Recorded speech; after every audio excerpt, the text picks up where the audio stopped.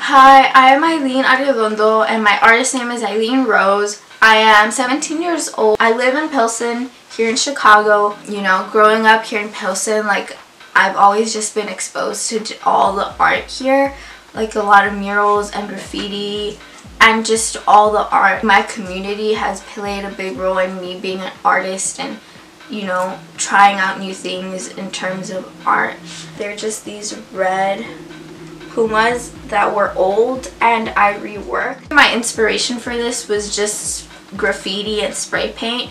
There's a lot of graffiti here in Pilsen. I've always had an eye for it and it's something I've wanted to do. So I've recently been playing around with like spray paint and graffiti and with fashion and clothing. This shoe is just really a representation of who I am, where I'm from, and where I plan to go.